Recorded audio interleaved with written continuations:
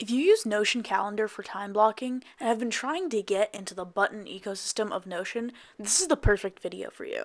I'm going to go through a simple automation that lets you easily plan in Notion Calendar without having to do any setup inside Notion beforehand.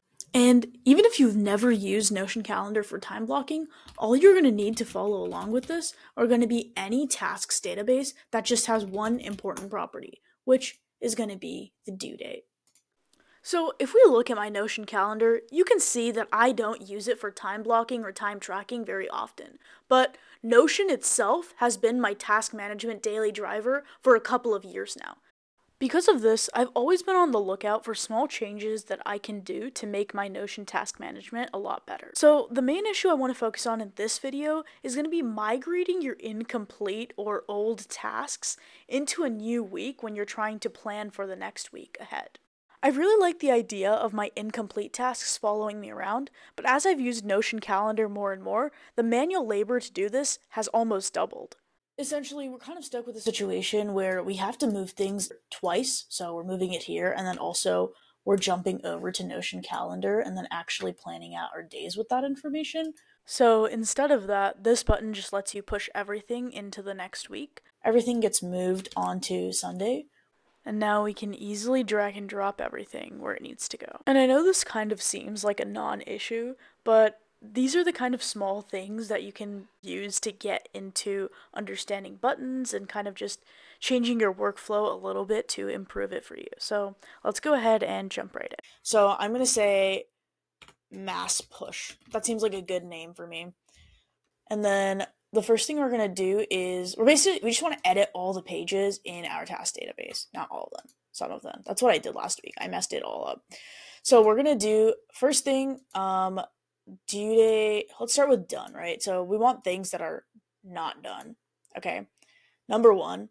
Number two is going to be is on or before today. And then I did this somewhere else too, so I'm just going to reference that because I did mess things up. Look, you can see that I messed things up right here with a similar workflow. But okay, so push forward. Let's see. So anything type is not okay. So that's another thing. So anything that I don't want to deal with and I just want to put into backlog, that's another thing I'm going to put. I created a property called incomplete, and that just means it's in the backlog. All right. And type is not incomplete. All right, so these are the three criteria for me to go ahead and push stuff to the next week.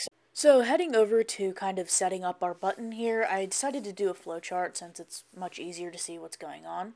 So we're kind of going through two paths here. So we have if today is Sunday and if today is not Sunday. Or Sunday is the day that the Notion calendar week starts on. So anything that's on Sunday will be available for me to plan the entire week out. So that's why I'm kind of breaking it down between it's in the last week, so Saturday and before, or I'm planning on Sunday, which means I can just shift everything to today.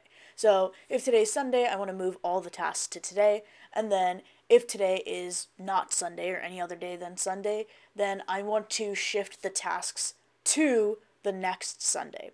So right now, today is like January 11th, I believe, and today's a Saturday, so I would shift all my tasks to tomorrow, which is the next Sunday. So this is kind of breaking down how I plan on doing that. And what I'm thinking is that, so any day this week, so if it's Friday and we add a week to it, and then we subtract the day number of Friday. So if Friday would be 5, Saturday would be 6, and then Sunday would be 0. So we're going to add a week to whatever day it is, and then we are going to subtract the number of days it would take us to get back to Sunday. This is kind of a roundabout way of doing it if you think about it logistically, but I think that the way Notion works in like an easy way or like a quick fix or something like that, it makes more sense to add a week and then go back a certain number of days. Alright, so I'm going to go ahead and put all of this information we just talked about into an actual formula. So the first thing I'm doing is figuring out the code to get the day number, which is going to be a little d. And then I'm going to set this as a variable called day. And then I'm just going to type in the same information. Then I jump up to the top over here, and I kind of give myself more space to write everything out. So if the day number is 0, which means if it's Sunday, then we just want it to go ahead and set it to today. And then if it's not Sunday, we want to add 1 week and then subtract the day number amount of days. So that's what I'm doing right here, subtracting the day number amount of days. And then I have to do a little bit of finagling with the format date and make sure that it's a number before it actually works. So we can see that it's January 12th, 2025, which is going to be the Sunday, which is tomorrow. And then I'm going to go ahead and try to troubleshoot this a little bit just to make sure everything works. So I'm going to set a fake date value, and obviously when I'm actually using this, it's always going to be today, but I'm going to try today plus 1, which is Sunday, and I'm just going to double check that if it is Sunday, then it's just going to be set to today's value. So I'm just refactoring this, and so if it's 1 day from today, it's going to be the same day, but if it's next Monday, then it's going to be jumped to the next Sunday, and then if it was 2 days ago, then it's going to be this Sunday. I'm going to steal this formula, and I'm going to go put it inside our button that we were creating earlier. So this mash push button, we're going to change the due date to this value, and let's go ahead and double check that it works. So jumping back to the Notion calendar, this is last week still. We have 1, 2, 3 tasks that have not been completed, and they were stuck in the last week. And then we're going to mass push them, and they are all going to be moved to tomorrow. And once this reloads, we can see that they're going to be in tomorrow and perfect for time blocking in next week. And then you can also see that these update in Notion as well, and they are moved to the next 7 days based on that date value.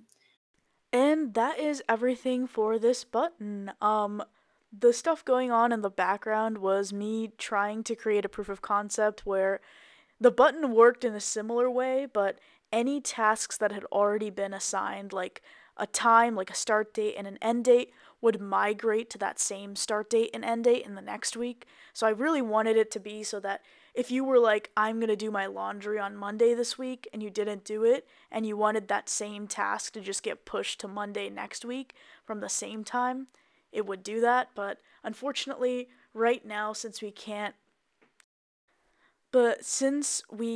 currently access this page or that variable in buttons that aren't database buttons, it wasn't possible to use the previous value of the page that I was editing to set the new value. So yeah, I wasted 30 minutes of my time, but I'm glad I figured out that it wasn't possible and am sure that it isn't possible, then just hoping that it would be a possibility in the future. But yeah, thanks for watching the video and hope you liked it.